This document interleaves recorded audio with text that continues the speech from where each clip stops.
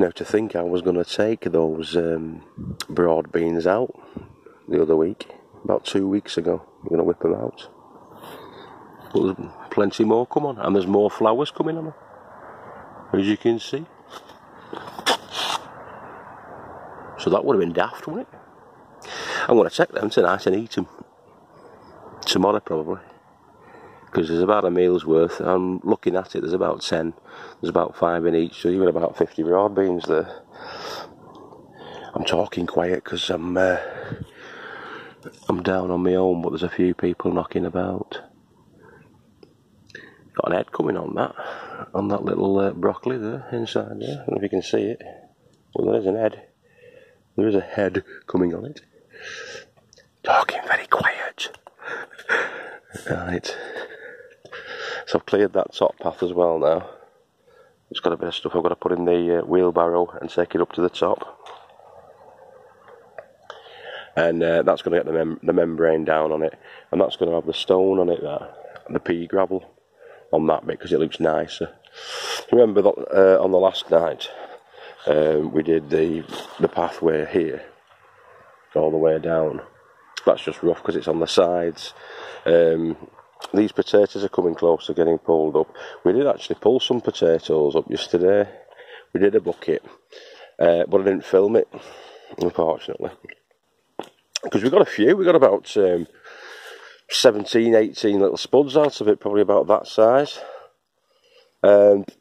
Between that, baby ones, and probably that. And they were the Charlotte potatoes. We just did one of the buckets. And I only half filled the bucket, to be honest with you. One of those quite large buckets. I say quite large, this is dead professional, isn't it? I'm going off on a tangent again. Yeah, let's get one. That one. So yeah, that size of bucket. A planter. Same as that. That's getting ready for coming out as well. But as you can see there, I bet it's not even half full. I was a daft get. But yeah, we got about 17, 18 spuds out of it. Of varying size, enough for a couple of meals for us, not really that, because the kids only eat 1 or 2 spuds and we'll have about 3 or 4 each. So yeah, a couple of meals worth out of a bucket. If I'd done it properly and filled it and put the right nutrients inside it, I would have been even better. Would have done even better. And yeah, you lives and learns, don't you? Just something new. We just threw them in. We had a couple of spuds. They were just shop bought Charlottes.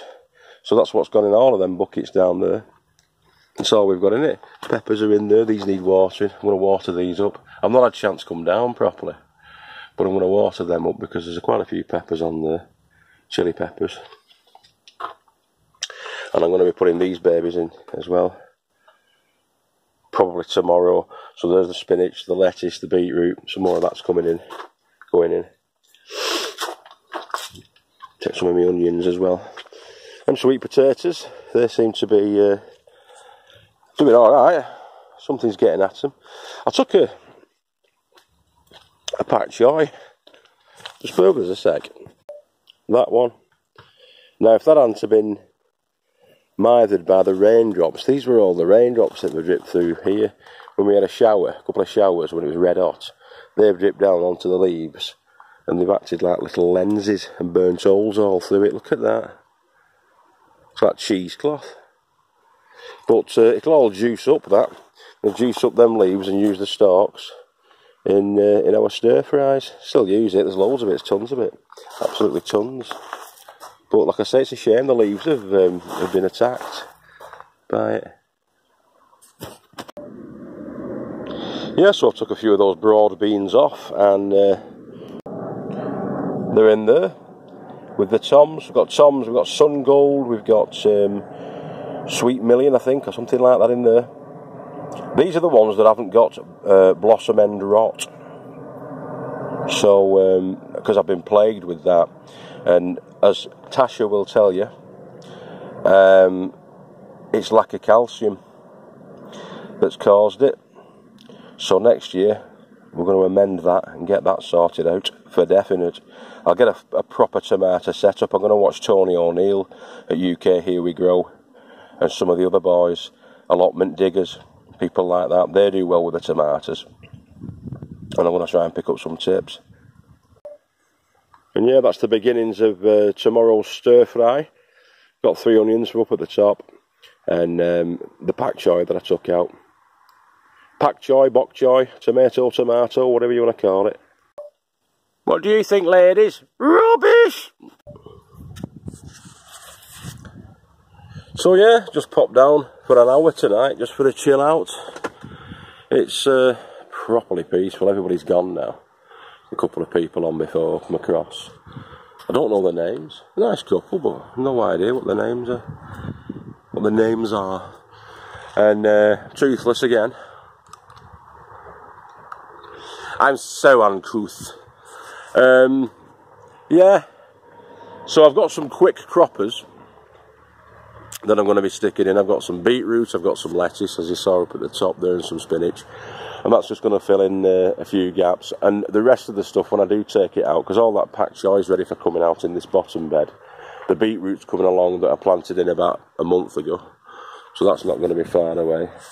The leeks, got 2 lots of leeks on the go. They're going to be staying in. The kale, which is the Nero,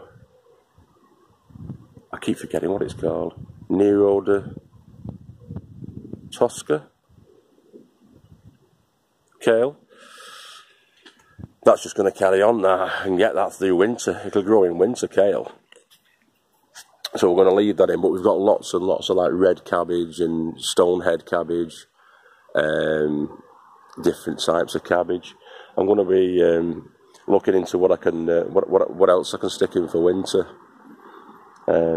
Maybe looking to putting some chard in. I think chard does well, doesn't it?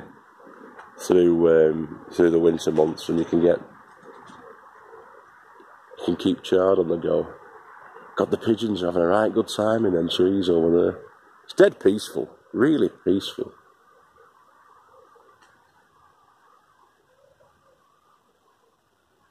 Really peaceful. And it's just ace. It's just like chilled out and quiet.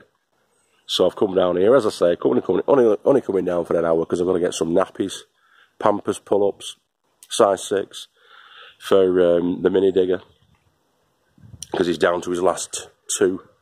So I better get a shake on. The road his bum operates. And yeah, so that's it. Just a quick one tonight. Bit of a mooch round, a little bit of cropping tonight, bit of harvesting. Excuse me. I've been eating tomato. I must have had about 12 tomatoes while I've been down here. Those Sun Gold. You were right about those Sun Gold, Tony. They're lovely, absolutely beautiful. But yeah, as I say, I've had a lot of trouble with blossom end rot.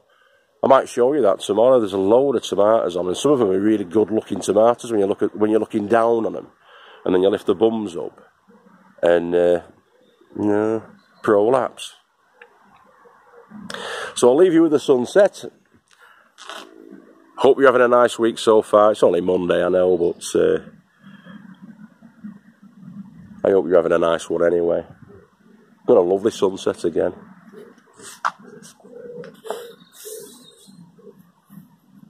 I hope that's coming out alright. There it is. Silhouetted against the trees. Beautiful. Alright. Good night, everybody. Sleep tight. And mind the bed bugs don't bite.